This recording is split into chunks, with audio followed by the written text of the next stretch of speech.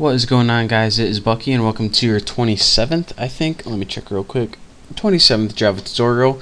And in these next couple tutorials we're going to be going over user interaction. For example, whenever the user clicks like up on their keyboard or presses escape, you want the either character to go up or quit the game or to move around or something. Or whenever they click a mouse or move it around, you want the person on the computer to aim a gun or something like that.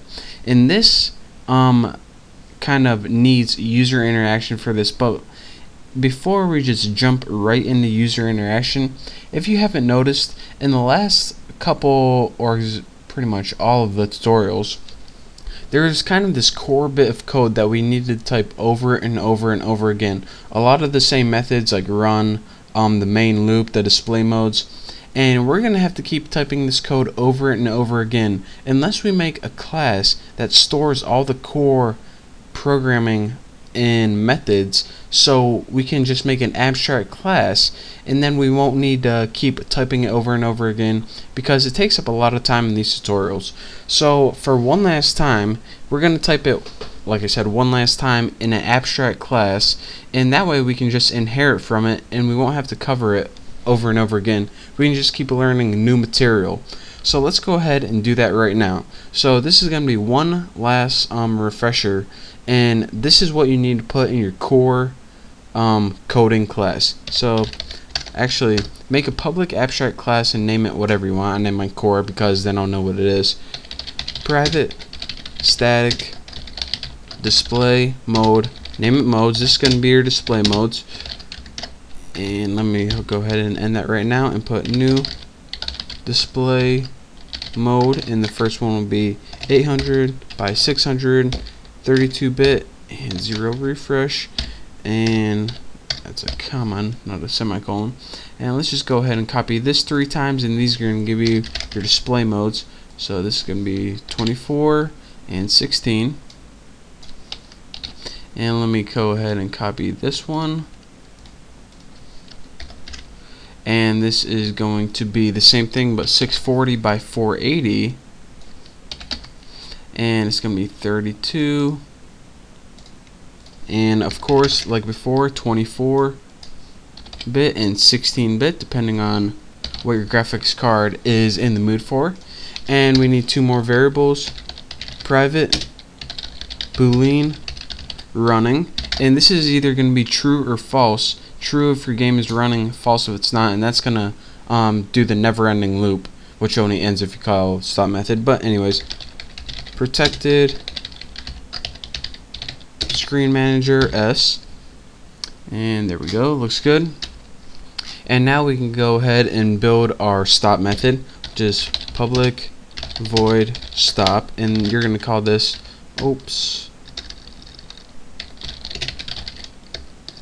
stop method. Looks good. Come on, Haas. Public void. Can I type every word wrong? Embarrassing.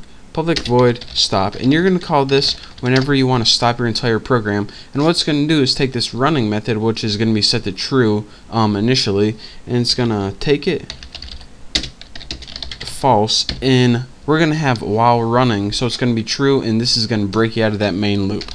So let's go ahead and make our call init and our run method. So public void run, and what this run method is going to do is try to call, make our catch. Actually it's going to be finally, so try init, and we're going to build these methods and game loop right like that, and then after it's done running both of those, finally is gonna restore your screen. So s dot restore screen, just like that, to exit full screen.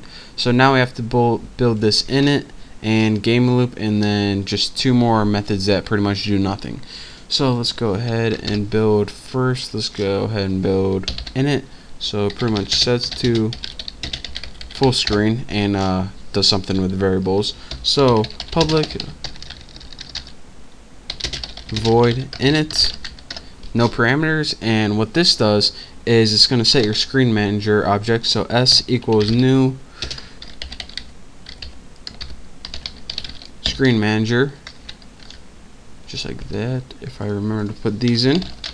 And I just have a little thing for putting the equal sign, just like that. So now it's gonna get your display mode.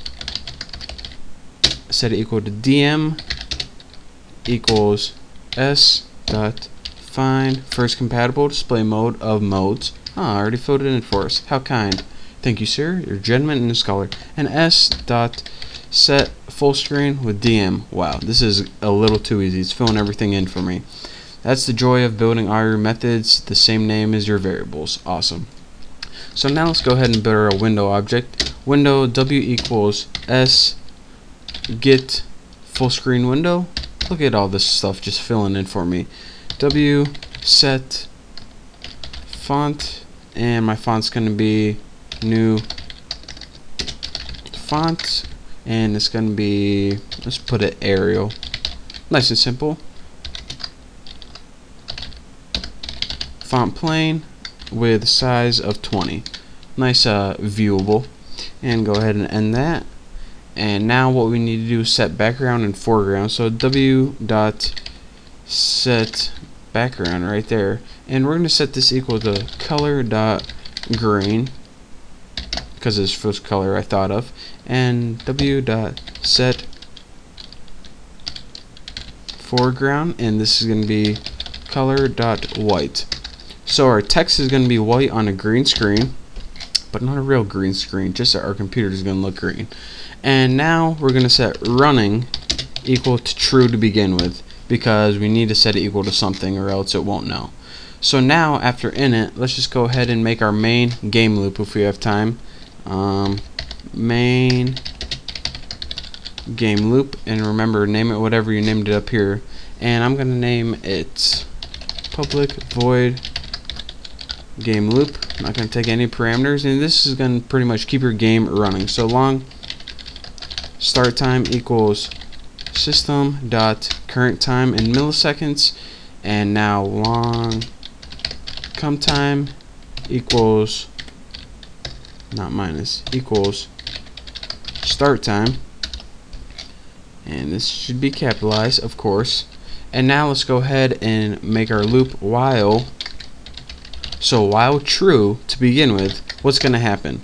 Long time past, set it equal to system dot current time milliseconds minus cumulative time, and why am I getting, oh, right there, minus, embarrassing, time past equals that, come time plus equal time past